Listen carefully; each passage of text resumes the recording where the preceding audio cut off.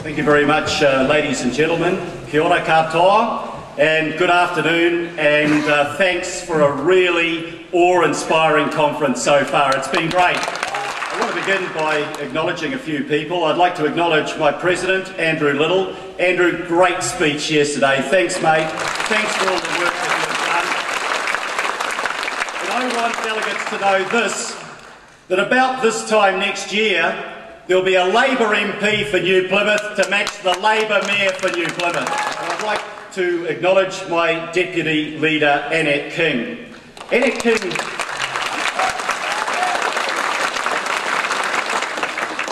really has become the Mother Superior of the Labour Party caucus. She's been a great deputy. She's a wonderful friend. Thank you, Annette, for all of the work that you've put in as well. Can I acknowledge my wife, Mary, in particular? I think every one of my colleagues down here know that while the MPs are out doing the work, the people that are working behind the scenes and keeping them going and supporting them are their partners. And I want to thank Mary for her love, for her understanding, and most of all for her tolerance. Thank you, Mary. I acknowledge my caucus. It's a great team. It's a talented team. I can see about 3 or 4 cabinets that I could get out of that one team for the next Labour government. Thanks for being a great team, the members of our caucus. To Labour members, friends and supporters, to all of you here, you are the heart and the soul of the Labour Party. Thank you for your commitment. Thank you for the hard work that you put in every week for our cause. Thank you for being there with us, and the next Labour government will make you proud for our efforts. I want to start by talking about the 2 New Zealands that I saw last week. The first is the one that we're all familiar with. It's a place where people work hard, they pay their taxes, and they look after their families. It's a place where, you know, when you get a new car, it's not quite a new car, second-hand, not too many Ks on the clock. It's a place where people go camping in January. It's a place where on a Friday night it's fish and chips at home, watching a DVD or watching the rugby. This is the New Zealand of many colours and many languages. It's the New Zealand that I grew up in, and it's the New Zealand that I love. But things are getting harder there, and I don't like that. This is the New Zealand where your pay doesn't go as far as it used to because prices keep going up. There's not much left over at the end of the week, not as much as there used to be. People are worried about their jobs. For many, they may have had their hours cut. They or their friends have lost their jobs. The tax cuts that John Key promised them have disappeared because food costs more, their power costs more, going to the doctor costs more, rents cost more, everything costs more. On this side of town, it's tough and it's getting tougher. But last week I experienced the other New Zealand. It was a beautiful, high-quality Auckland hotel with beautiful people, dinner and cocktails. For this New Zealand, things have got much easier and they're getting better still. And there's plenty left over at the end of the week. In this New Zealand, overseas holidays and luxury cars come easily. Good on them for doing well. But in this New Zealand, it's getting better for them because they're getting the lion's share of the tax cuts. And therefore, the other New Zealand is getting a smaller share. John Key chose to put them first and everyone else second. And that's not right. It's not fair, and we will change that. Labour will make our tax system fairer. We'll grow a stronger economy that works for all New Zealanders, not just the few. You know, I saw a comment from John Key the other day, and he said New Zealand's doing just fine. A year ago, he said that by this time we'd be growing aggressively out of recession. I saw the Finance Minister say the fundamentals are strong. I saw the Prime Minister say Unemployment isn't going up. It's just that the statistics are volatile. You know they're wrong, I know they're wrong, and I'm telling you they are not being straight with New Zealand. Jobs are being lost. 20,000 additional New Zealanders lost their jobs in the last quarter. The Finance Minister describes this as a necessary rebalancing.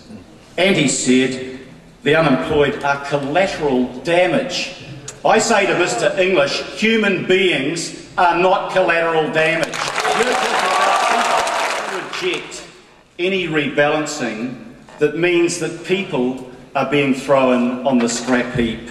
I reject a rebalancing that brings higher prices, lower wages and job losses. How about some rebalancing that isn't at the expense of working people, Mr. Key and Mr. English? You know, family budgets are under pressure. Prices are rising faster than wages. And in 2010, 2 years into the National Government's term, it's their fault. Median incomes are down $9 a week. You know, that's the worst result since June 1999. That was the last time National was in government. National has put the recovery on hold. I opened a supermarket, a New World in May Road in my electorate a couple of weeks ago. 150 jobs, really welcome. I said to the manager, the owner of the store, I said, that's great, this is fantastic. How many people applied for the jobs? You know what he told me? 2,700. 2,700 people in my city applying for 150 jobs. And I say, Paula Bennett, think again before you start blaming the unemployed for being unemployed. The problem out there is that there's not enough jobs. I've been going around, right around the country, from Invercargill up to Kaikoui, and everywhere I go, the retailers and the builders, whoever I speak to, tell me that business actually has never been worse. And the reason? It's obvious, isn't it? When working people don't have money in their pockets to spend, nobody does well. And that is the situation at the moment. It's not about, as Bill English would have it, people saving more, paying off their mortgage. People simply don't have as much money in their pocket to cover the price rises that have hit them. National has no idea about how to create the jobs that we need, and nor do they have any commitment to it. All that National has created so far are gimmicks and excuses. Cycleways, job summits, mining our national parks. That won't do it, and that's not good enough. You know John Key's latest claim? He says summer is coming and that will save us. Well, God help us if that's what the national government is relying on. In 2008, New Zealand, along with the rest of the world, did face a global financial summit. But that's now behind us. And instead of things getting better for New Zealand, our recovery is stuttering. It shouldn't be. 2 years of a national government and we're going backwards, not forwards. We should be going forwards. Australia is our biggest trading partner. China is our second biggest partner. 20% growth in trade with China in Australia in the last year, 15% with China. They are growing strongly, they're buying our goods. And export prices, dairy, forestry, wool, are at an all-time high. But New Zealand is not growing. And the incomes of Kiwi households are falling. And I say that's National's fault. Baycorp is predicting a massive spike in the number of people in coming months who can't pay their bills. But National put GST up when families could least afford it, and retailers have told me this could not have happened at a worse time. They moved the tax burden off the top, but a lot of New Zealanders have ended up worse off. National has cut wages, they've cut wages and jobs. and they've legislated to cut working conditions. And one of the very first things that the next Labour government will do is to remove that piece of legislation that says that Kiwis can be sacked in the first 90 days. Sacked without even a reason being given, and sacked without the right to challenge an unfair dismissal. Labour will never accept such a law. Nobody should lose their livelihood, their job, without good cause. It's wrong, and we'll get rid of it.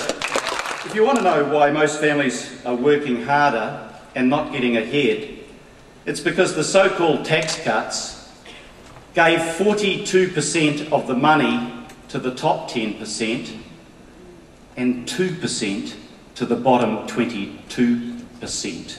That's wrong. Shame. This government has hundreds of dollars a week for tax cuts for ministers, but apparently they don't have the money for tax cuts for ordinary New Zealanders.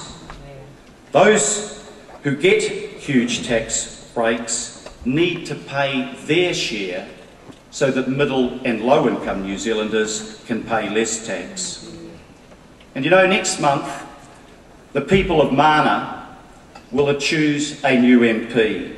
It'll be a judgment on John Key and the national government's failure to produce jobs, failure to lift wages, and failure to make the future better. And that's why they'll send Chris Farfoy back to Parliament. It starts in Mana and it goes on until we're in government and Labour will put it right. We'll make the essentials more affordable. We'll stop using, for example, the power companies as a cash cow for the government. And with the world's third highest rate of obesity, we'll axe the tax from fresh fruit and vegetables so that people can afford to make healthy choices. You know, taking GST off fresh fruit and vegetables will probably save the typical family around $300 or $400 a year. And Bill English says that isn't much. Well, to him it isn't. You know, he gave himself and his household $300 or $400 extra a week and then demanded $20 more to pay for the cleaning of his own home. The reason that the economy has stalled and people are struggling is that John Key and Bill English gave themselves and their mates the big tax cuts. They kept the tax breaks and they left the crumbs for the rest. For those who do the work, for the hard-working Kiwi families, New Zealand can do better than this. Let me tell you where my values were created. I'm the product of a family with a modest income that worked hard. We weren't a poor farmer, we weren't a poor family, but we weren't privileged either. Dad worked as a railway tradesman, Mum worked hard at home. There's the railway union there. Mum worked hard at home to give her kids the best start that she could for their lives. Our house was just like hundreds of thousands of other houses in the towns and the suburbs of New Zealand.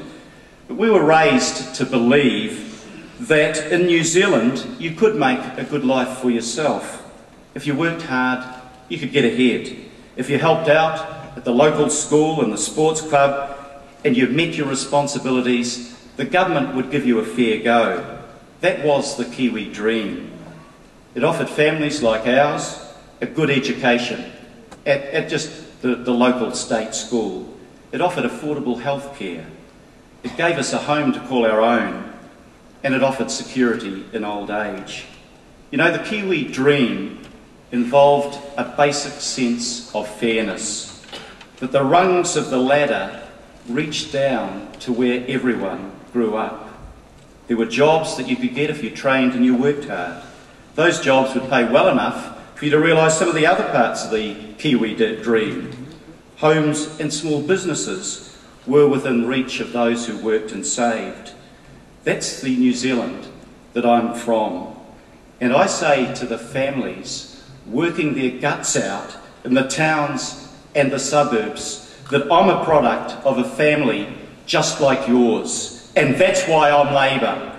and when I'm Prime Minister, you won't be forgotten anymore. You know, those who are working hard and trying to get ahead have been forgotten. Hard-working families have been overlooked. Tens of thousands of jobs have been lost. Businesses are struggling to survive. They haven't had enough savings to invest in technology, to increase productivity and incomes. And wealth has become more and more concentrated in a fewer hands. Farm and house prices have got so high that we're risking a New Zealand where who owns what is decided by how much wealth you inherit instead of by personal effort. And that's wrong. It's not just a widening gap between those at the top and everybody else, but it's also a widening gap between the young and everyone else. Younger New Zealanders are being shut out of home ownership. It's falling sharply. They take on debt when they start out in their education, and they get swamped in more debt when they try to buy a home or a farm or a small business. But the government keeps piling more costs onto the next generation. They'll have to pay for our future retirement costs because National has stopped contributing to the Cullen Fund and cut KiwiSaver, and they were some of the best things that the last Labor government did to be fair between generations. Then there were the changes that they made to carbon emissions. You know, the purpose of having an emissions trading scheme was to send a price signal to those causing pollution to find alternative ways so that they could reduce their pollution. The national government has taken the burden off the polluters and put it on you, the taxpayers. You know the Treasury figure? $110 billion, and that is a cost being loaded onto the next generation, and that's wrong as well. The National's tearing strips from our social services that will create long-term costs. Mental illness rises, teen pregnancy increases, substance abuse, obesity, poor health get worse. Growing inequality as the rich get richer and the rest fall behind will make people feel less safe, less confident in their own community because crime increases and fear increases even faster. Unfair, unequal countries cost everyone, not just those at the bottom. Unfairness makes the boat go slower.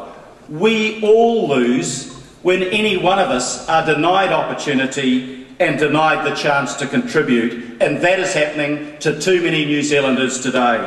It's time to renew the Kiwi dream, a country in which every child gets the best possible start in life, where everyone gets access to healthcare, education, a decent home and a decent job, where this country becomes again, as Annette has said, the best country in the world to raise children. That's what the Labor government will be achieving in its first term. New Zealand, where we can make a better life for all New Zealanders. We are going to make our country the country that it was meant to be. But we have a lot of work to do to get there. I want to tell you about someone I want to offer hope and optimism to. He's just lost his job when the firm that he works at went bust. It was a good job and he worked really hard. He and his wife are in their early 30s. They've got a couple of kids.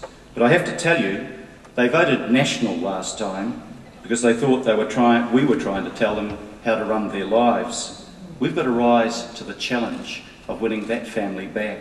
We've got to be honest about why we lost their support, and we have to challenge ourselves to change to win it back.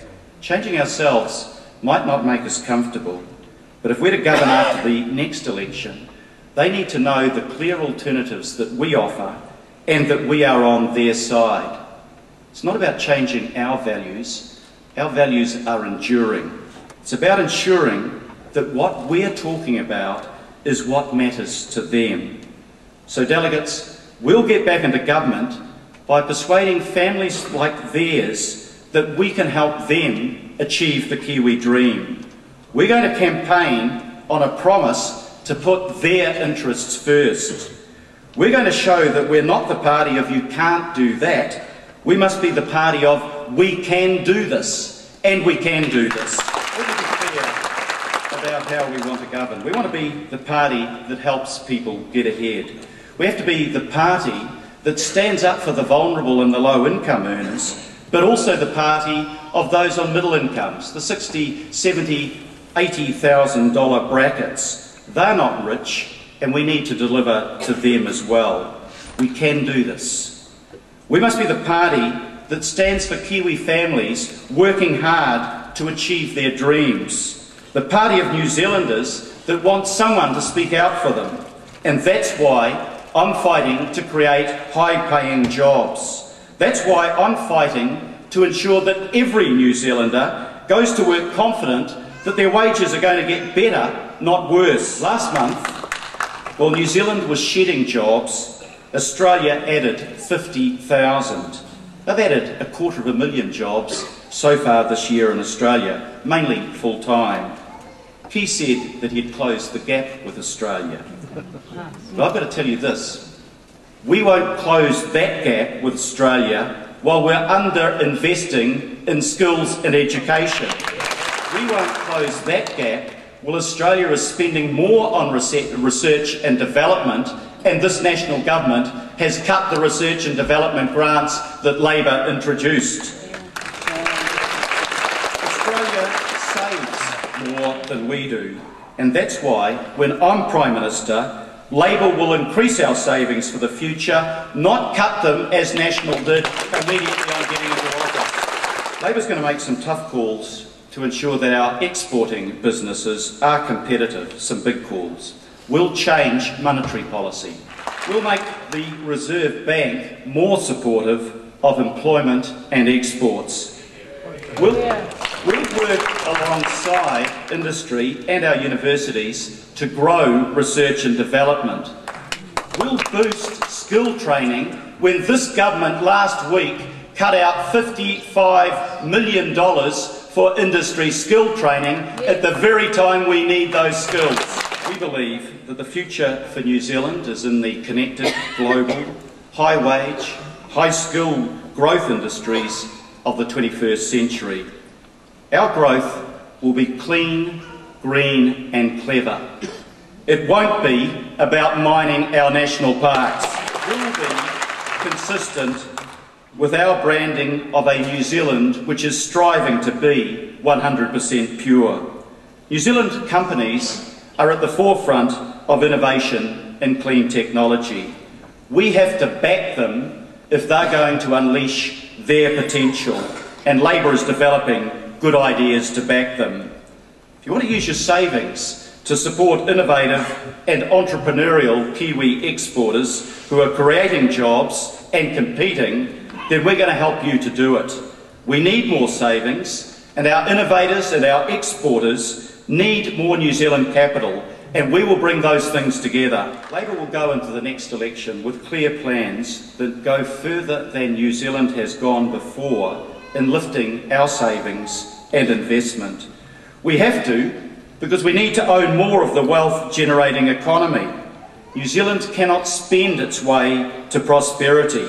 We cannot borrow our way to higher incomes or to better jobs.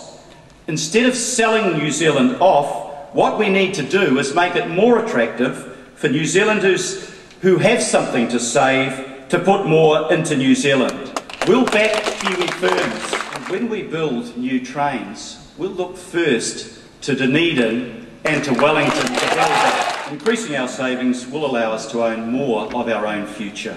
It's time we reconsidered what benefit New Zealand gets from selling our farmland offshore and what are the costs of those sales. You know, Kiwi farmers are the most efficient in the world. We're not going to make them more efficient by making more of them overseas owned. Selling off our farmland won't increase production or export earnings. There are big overseas buyers with money to burn who would dearly love to control and own the supply chain for food production. They're purchasing land all over the world. The problem with that if they buy up our farms, they then have the power not to add value to that production in New Zealand, but to ship it off unprocessed and do the value adding and create the jobs overseas. And that would cost us jobs here in New Zealand. They're coming here to buy what is currently ours, and they will be doing it more often. We become even more vulnerable as land prices fall. Assets like the Crayford Farms have been put up at the behest of the banks, but what's in the bank's interests is not always, and isn't in this case, in the interests of wider New Zealand. We're at a risk of our land being priced on the international market and being priced beyond the reach of New Zealanders. When New Zealanders have to compete against overseas buyers, we have to ask ourselves, what will happen if the prices lock us out of owning our own land? Where does it end up when we say to the ambitious young New Zealanders that you can only buy into the best and most productive assets if you come from overseas or if you have inherited wealth? That's not the New Zealand I want. No overseas person has the right to buy our land. It's a privilege. And it's a privilege, I have to say, that we have granted all too easily. Today you have my commitment that Labour will turn the rules on selling land to foreigners on their head. We'll guarantee that New Zealand interests are put first. And we'll do that by reversing the presumption that any foreign purchase of rural land in New Zealand is good for our country. It'll mean that instead of most applications to purchase our farmland being approved, most will be turned down. Buyers will have to prove that selling land to them will be good for our country. We will force would-be buyers of New Zealand rural land to invest in New Zealand and our people. They'll have to bring jobs or technology, increase exports, or bring other benefits for New Zealand. These rules will apply to land over the size of 5 hectares. We will also introduce new rules around investment in monopoly infrastructure. New rules will guarantee that crucial assets such as airports, seaports and our water supplies remain in New Zealand's hands. And you know, of course, there's another way of doing that, and it'll be a big issue at the next election. This national government, if re-elected, will seek to privatise our critical state-owned assets. And I give you this guarantee that the next Labour government will not be selling off the assets that are crucial to New Zealand's future. We'll be retaining them, community-owned and Kiwi-owned. What I'm saying today is that there are areas where it is not of benefit to New Zealand to sell off our assets overseas.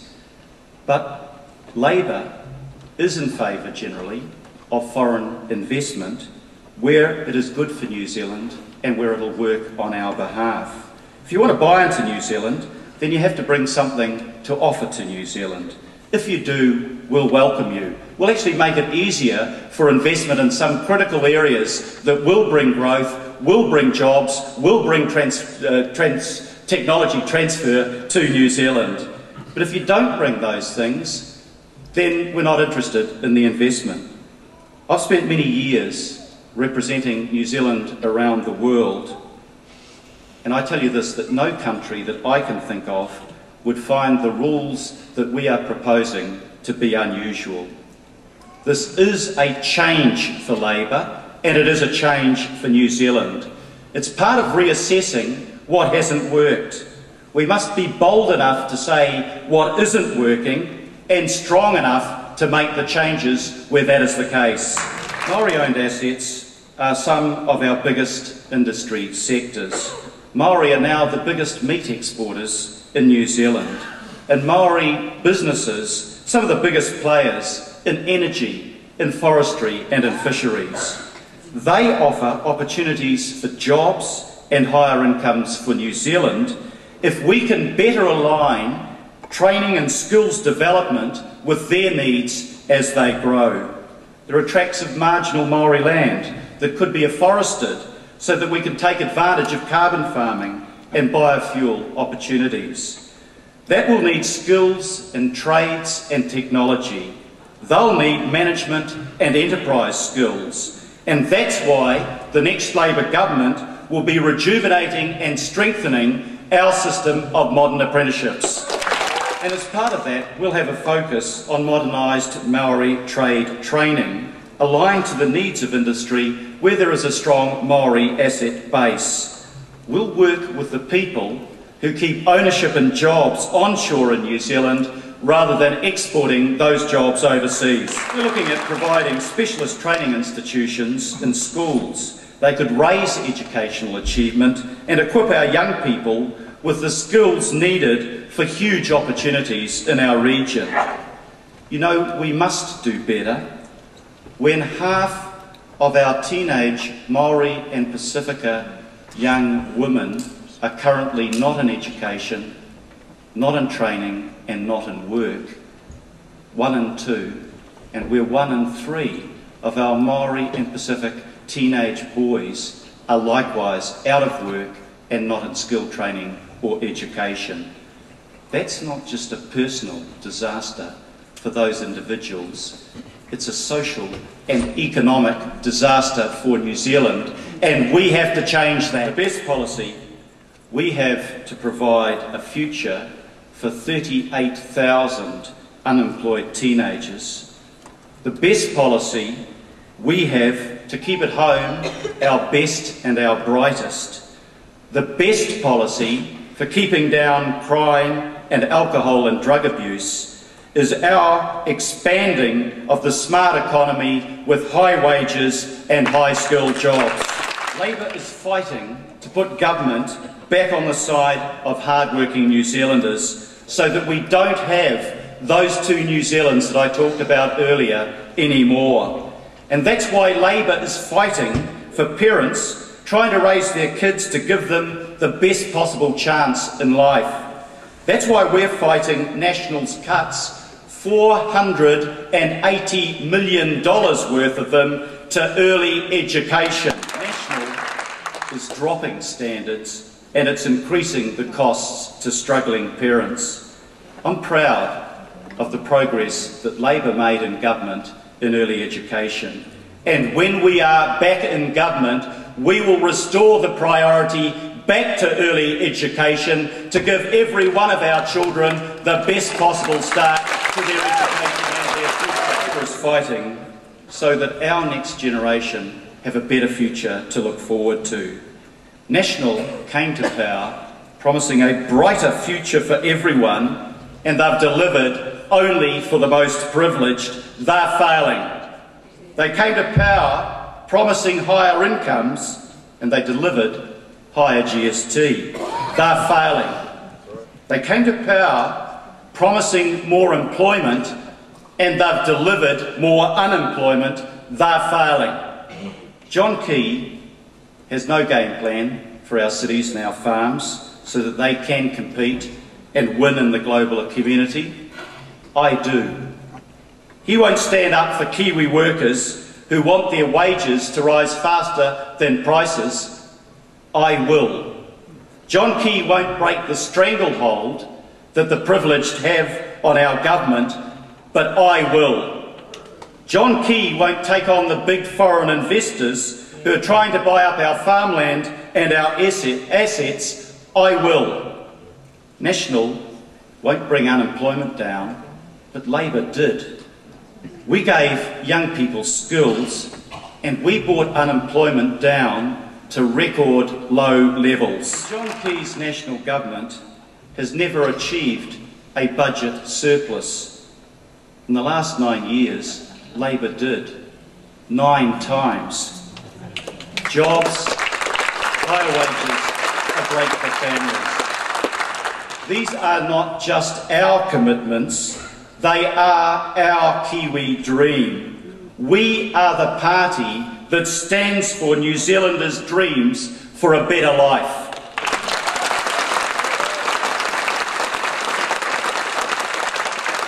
We are the party that stands against having 2 New Zealands.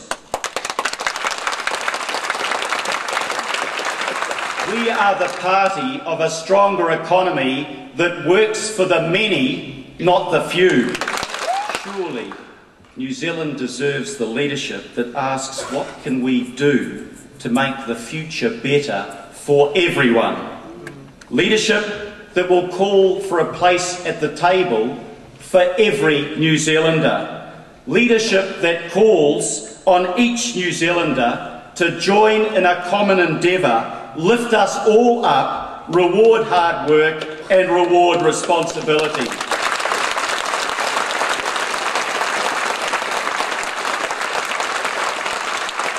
I believe this. I believe we can do it. I want to lead New Zealand there. We can do this. Thank you very much, ladies and gentlemen.